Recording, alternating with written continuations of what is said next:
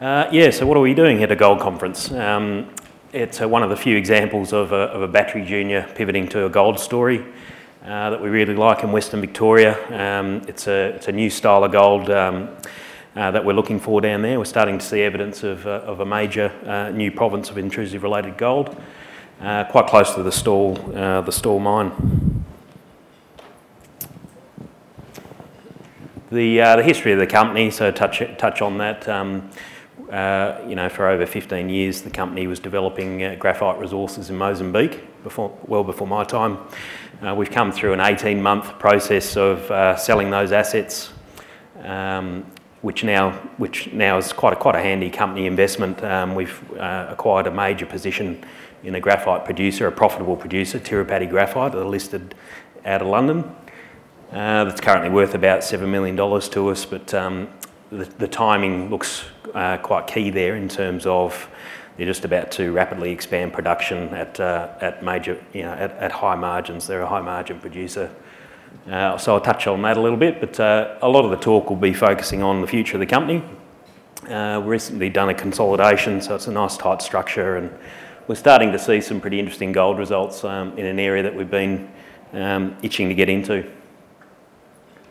So yeah, Western Victoria, we're close to Stawell, as I say. We're on the western side of the Stawell granite there, which, and as you can see, Stawell Gold Mine, Magdala, Wonga deposit sits nice up and snug against the Stawell granite. Exploration success there. It's in private hands, so it's sort of hard to track how things are going there, but it's a major, as you'll notice, it's 5-6 million ounces total gold endowment. Long history of mining in that area, and we can see at the Wonga deposit there clear evidence of IRG, intrusive-related gold, association to the gold there. There's the northeast trending structural zone, but essentially you're looking, what's really crucial is just the margins of that main Stawell pluton. Seems to be really important. We're out off that western margin and the White Rabbit district, as we call it. There we go. So it's sort of new thinking for the area. We've been compiling evidence. We've been sponsoring some research programs looking at the surface materials, just getting all the evidence and convincing ourselves that this is the style of system that we should be hunting for, and so it starts to dictate how we go looking for these things. So we're not used to looking for these things, especially in Victoria, but the Canadians are quite good at it. Some major gold mines up in the Yukon and Alaska, whereby major gold resources. Pogo's the standout one, high grade, high tonnage. You see examples within the granites. They're not the oxidised, porphyry copper gold world is oxidised granites. These things are a different flavour. They're very reduced. They have a very distinct metal association, and we can see not in today's erosional sense, but we can see evidence of that these things were forming at depth within these systems. So it's all connected, and in terms of epithermal systems associated with these flavoured granites, you can look to Pajingo and some of these high-grade epithermal systems up in Queensland as well. But we know we're at a deeper level in terms of where these things were forming at the time. Targets that are really worthy of exploring for. You can see very economic examples elsewhere in the world, and that's just another way of displaying that. Pogo's the standout, high grade, high tonnage, a blanket of high grade material, silica cerussite, arsenopyrite, strong arsenopyrite association, bismuth minerals. We're looking at these pathfinders to give us a clue of how to explore within these districts. And the key thing there is, the higher grade versions are outside the margins of the granite or along the edge of those granite bodies.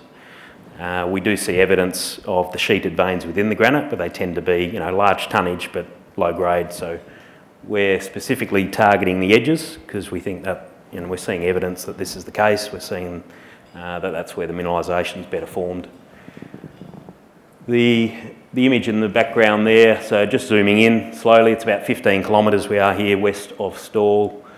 The mag highs that you can just make out in the background of that image, around, marking out the white rabbit diorite, these blobs here. So it's this northern margin and southern margin, all the surface geochem we've been doing over the years and compiling previous explorers' work, which didn't include a lot of multi-element work. So we've had to re-assay a lot of materials to be able to track these systems and explore within them using the pathfinders that we talked about, bismuth, tellurium, antimony is very important, to track the main fluid flow zones, and then within those zones there'll be gold-rich portions.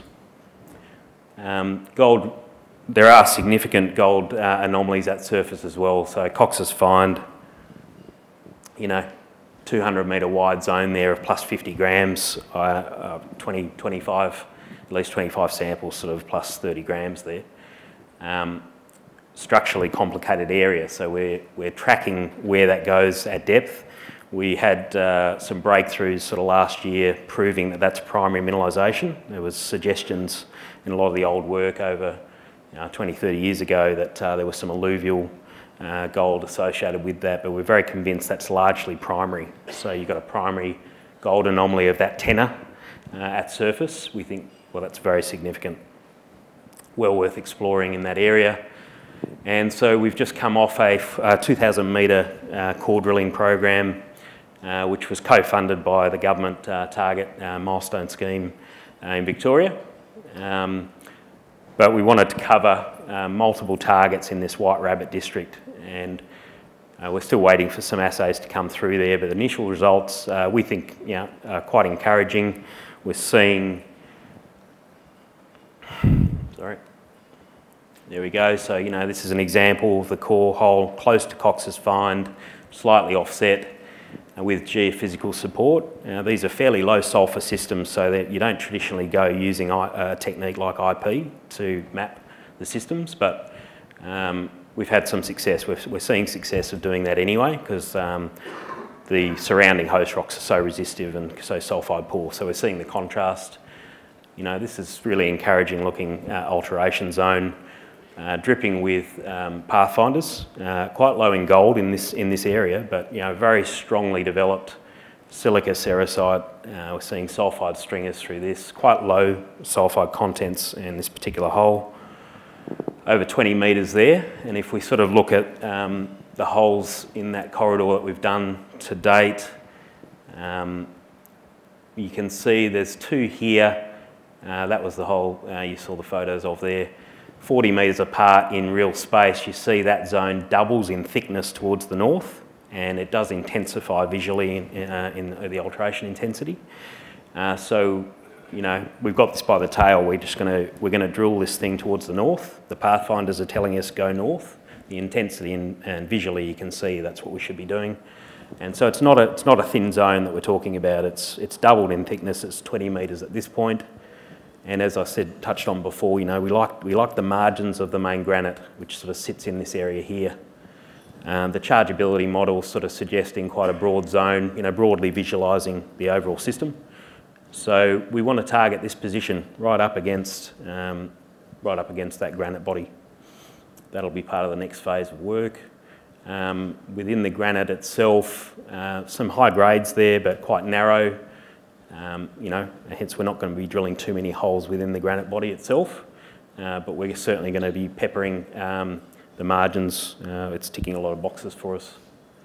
Seeing some porphyritic rocks as well, which is not that uncommon. You can see lamprifiers and some of these fancy dikes that are part of that hydrothermal system that the granites are spitting out. On the northern side of that granite at White Rabbit, we're seeing, again, marrying up a bit of geophysics. We see the same alteration here. It's actually carrying gold at 0.62, which gives us encouragement that that's an important alteration style back on the southern side at Cox's Find that I've just spoken about. Broad zones, over 100 metres at low level gold, but it's talking about big, high, this is unusual.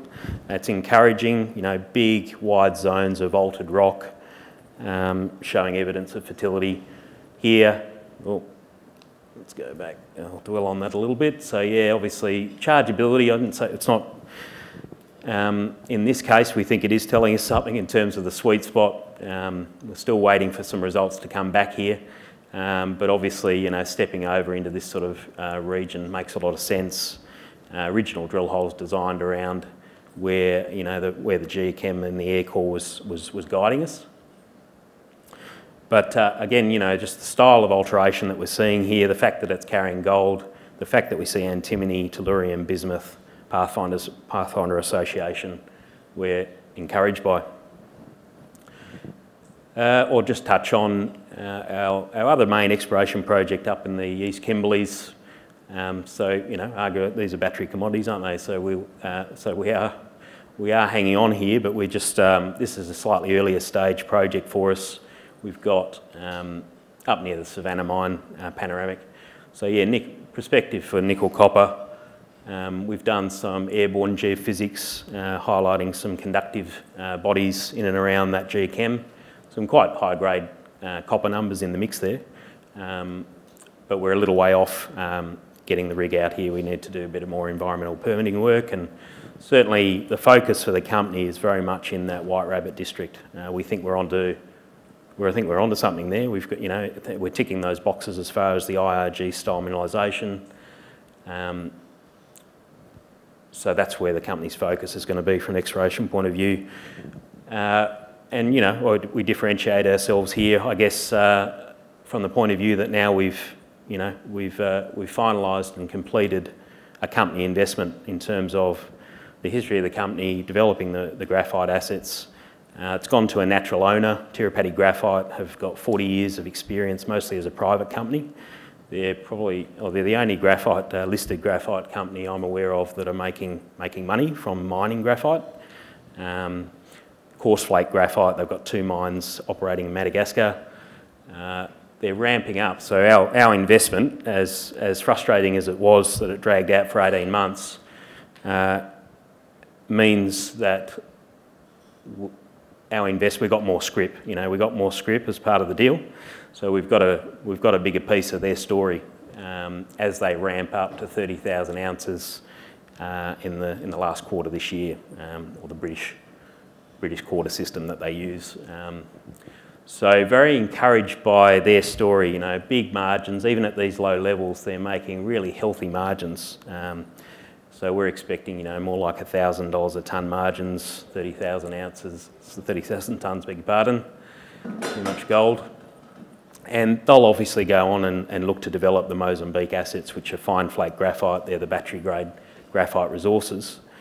But as we see elsewhere in the industry, that it's a different game. So they're going to be a very profitable company, independent of those assets. And this deal means we leverage into that profitability.